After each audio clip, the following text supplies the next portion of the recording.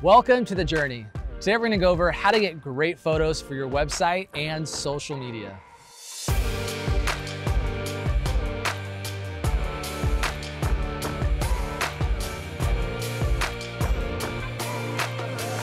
All right, so as we often start these episodes, let's talk about why it's important to get great photos for your website and social media. Absolutely. So for one, you can control your brand and bring it to life.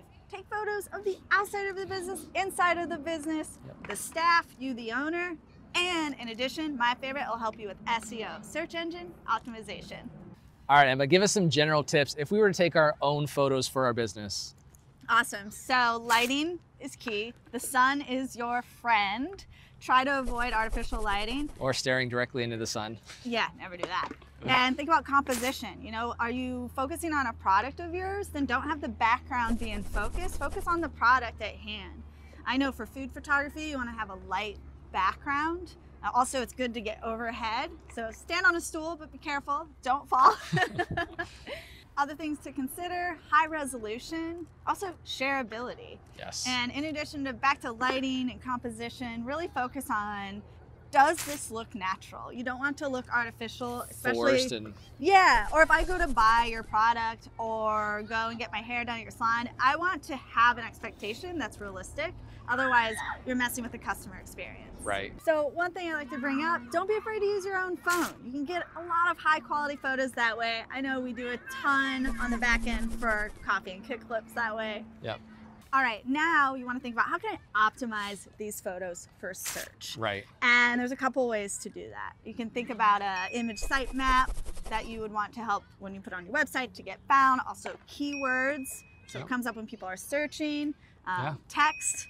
And with your images, there are things called alt tags. It's what Google can see. Google can't actually see images, but it can see text. So those descriptions, those keywords go right in the alt tags.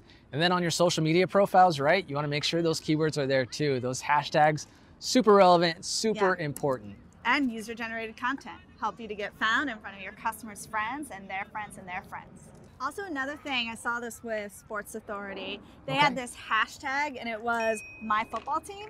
And it was a really effective way for them to get more content and authentic real life content. That user-generated. Yeah, user-generated from football teams all across the country. And kids playing of all ages, and obviously Sports Authority makes sense with that.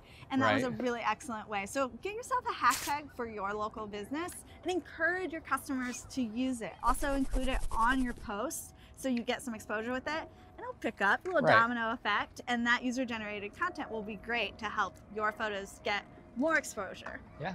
All right, that's a wrap. You just learned how to take great photos for your website and social media. And hey, like this video if you got some value out of it. Add your favorite comment below of whatever you've learned in this episode. And hey, subscribe to the channel and ring that bell so you get these episodes first. This is The Journey. We'll see you next time.